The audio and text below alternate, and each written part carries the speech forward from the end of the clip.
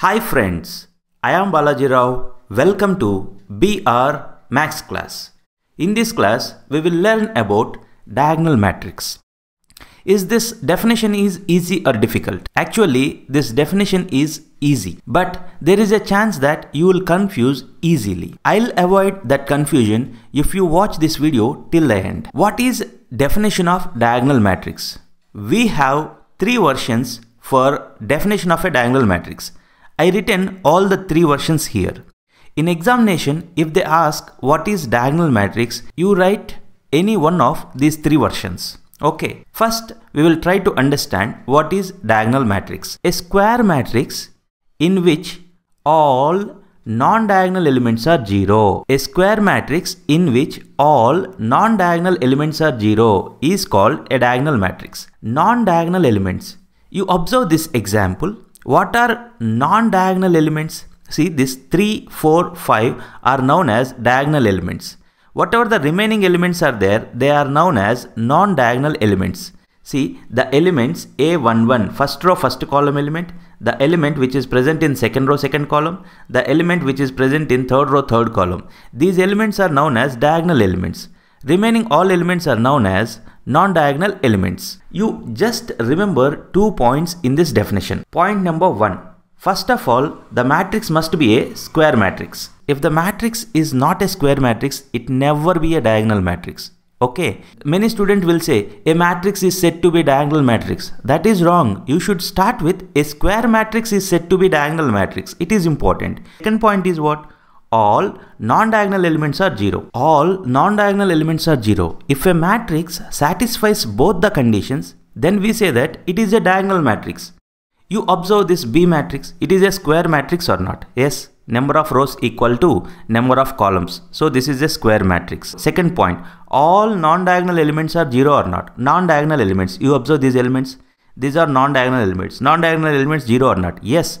The matrix satisfies both the condition. Then why you are confusing? This is a diagonal matrix. They are not saying anything about these diagonal elements. They are saying that non-diagonal elements are 0.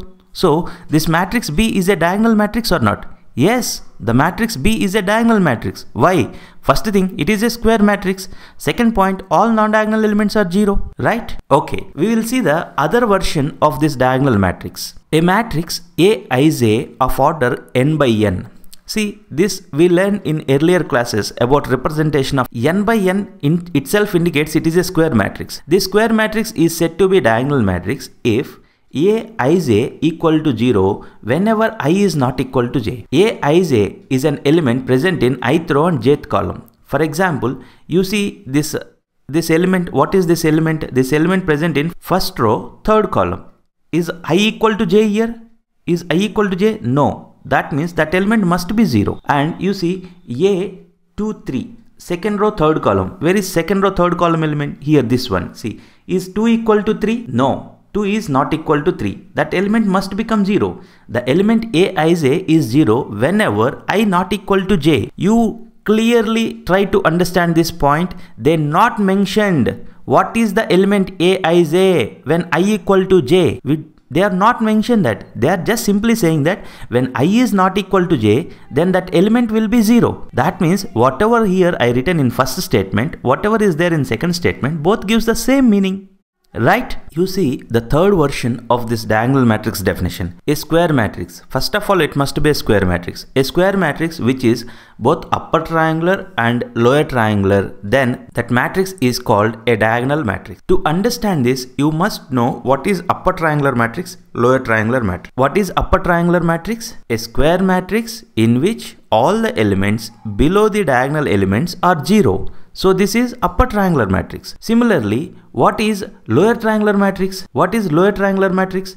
A square matrix in which all the elements above the principal diagonal are 0. Then that is called lower triangular matrix. So you observe this matrix A. This is upper triangular. Yes, this is upper triangular matrix as well as lower triangular matrix. So this is both upper triangular as well as lower triangular.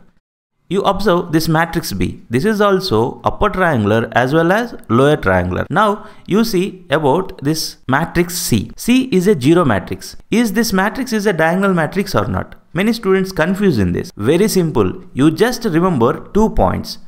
First one, it is a square matrix or not? Yes, you observe this matrix, it is a square matrix or not? Yes, it is a matrix of order 3 by 3, number of rows equal to number of columns. It is a square matrix. Second point, all non-diagonal elements 0 or not? Non-diagonal elements only you observe. Forget about diagonal elements. You just observe all non-diagonal elements. All non-diagonal elements 0 or not? Yes, if a matrix satisfies these two conditions, as per the definition of diagonal matrix, we say that it is a diagonal matrix. You see, this 0 matrix is a diagonal matrix or not? Yes, it is a diagonal matrix. This diagonal matrix is also denoted like this, DIAZ, that represents diagonal. What elements are there in diagonal? In diagonal elements are 3, 4, 5.